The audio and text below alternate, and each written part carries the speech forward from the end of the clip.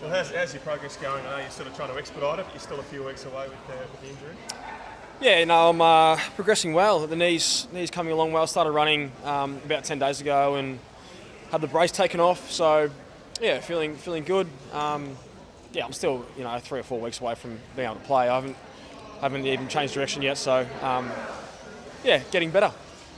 How big was that win on the weekend for the guys? Yeah, it was good. The way we played, we looked more like a Collingwood team that we've seen in the past couple of years. Our pressure on the ball was a lot better, and obviously to be able to kick nearly 100 points was pleasing.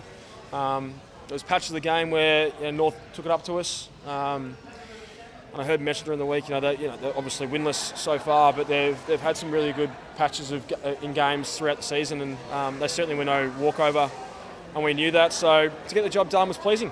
Was it a lift that the group needed, do you think, to get a result? Yeah, well, it was. We didn't want to be 1-7. We're happy we got the job done. Yeah. You were sort of there was different interpretation with that Jordan Goey and what you'd sort of said about him. Yeah. What did happen? Just to set the record straight on. Yeah. No, there was obviously quite a bit of media attention around Geordie last week, and he seems to be the scapegoat when Collingwood aren't going well. Yeah, some of the stuff that was reported was inaccurate. My conversation that was leaked from inside our change rooms. Not sure how that happens, but the conversation was inaccurate. Jordan and I have got a great relationship. We've been working together for a number of years now, and in tandem trying to get each other better to play more consistently, and that's what we did throughout the week. The conversation was based around one of support, to offer him any help he needed whilst I was in rehab, to watch extra vision, to do extra sessions, just to be a sounding board for him. He's coming off a concussion over in Perth, and played quite a game, and he was targeted by the media. So I'm glad he come out and played the way he did. His performance was really strong, and he had a great week on the track last week. So he'll look to emulate this week. Well, I'm not sure if it actually does get leaked, Steve. I think sometimes there's whispers that China's whispers turn into more than what they actually are. For Jordan and myself, and that was my biggest concern was Jordan. Him not getting too caught up in what was being said. He knew that.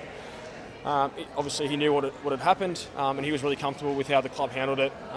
He had the full support of the playing group, the coaching staff, and the administration at the football club. Jordan Ngoe wasn't the reason we lost the game against the Gold Coast, although it sounded like that last week. So it was just pleasing to see him go out and perform the way he did, Steve. What's the key to getting the best footy out of him? Well, getting the ball in his area is probably the first place to start. He was instrumental in the first half against North on the weekend. Anytime the ball was within 15 metres of him, he looked like he was going to kick a goal. So, he's the sort of player that once his tail's up, he's really hard to stop. For him, it's just work rate, just continuing to tip in, get himself around the ball as much as he possibly can, whether that's forward or in the midfield. The sort of talent levels that guy's got, anytime that he's near the footy, he's going to be really dangerous. How are the concussed boys or non-concussed boys, as it is, how are they today? Yeah, they both seem quite sprightly in at the club today. Obviously, there's a bit to work through. Unsure how that's going to play out. There's conversations that have to happen between the AFL and the footy club, and they're still working through those. Have they said they're keen to play? I actually haven't asked them that explicitly. From what I heard, conversations, Ruffy seems pretty keen to play. I'm not too sure on Nath.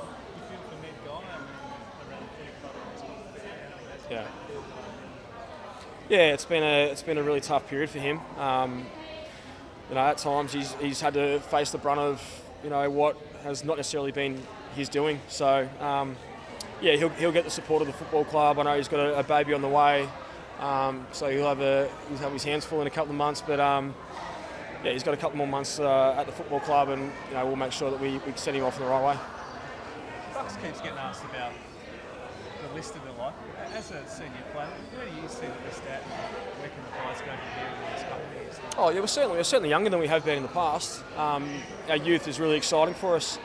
We've seen 4 or 5 debutants this year. I actually can't keep up now, but those guys are they're earning their spots in the AFL team. Our VFL form's been really, really strong, and that certainly correlates with pressure coming from the bottom helps us win games of footy at the senior level. So our depth, it has been tested. We've lost some players that are walk-in starters for our first 22, and we've seen some guys step up. And I think it was mentioned last week that our second tier of players, below the side bottoms, the Pendleburys, the Jeremy Howes, Darcy Moores, these guys that are really top elite performers. Our next tier of players are the ones we're going to get our improvement from, and there were some guys who found some form on the weekend. Braden Maynard had a great game. John Noble looked really solid down back. Obviously Geordie, his performance was great. So yeah, it takes 22 contributors every week, and we're relying on that second tier of players to continue to push our standards up on game day. I actually thought that Jeremy Howe would play last week, but I don't know if it's not a setback. But he feels like he'll train well and play this week. Yeah, he's obviously got to get through training this week. There's still a bit of work to do. There's a bit of unknown about what's actually causing him his pain in his hamstring. It's not a traditional hamstring injury, so I know that there's been some dialogue around how his week's going to look this week and whether or not he's going to be tested to play. So keep your ears out for that one.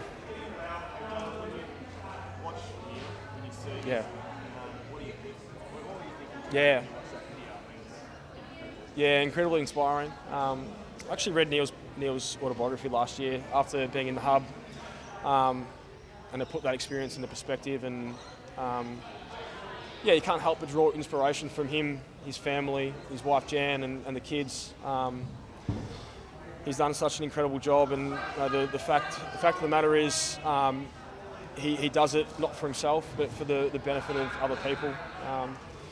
And we're really proud as a football club to be able to support him to do that. Really proud to be aligned with Coles and seeing what they're doing. The beanies have become a fashion icon around Melbourne this time of year. And the march down Danaher Way is something really special. So the Queen's Birthday game is one of those games that you sort of pencil in as a player. You really look forward to playing in those big games, and the D's are going all right at the moment. So he's truly an incredible man.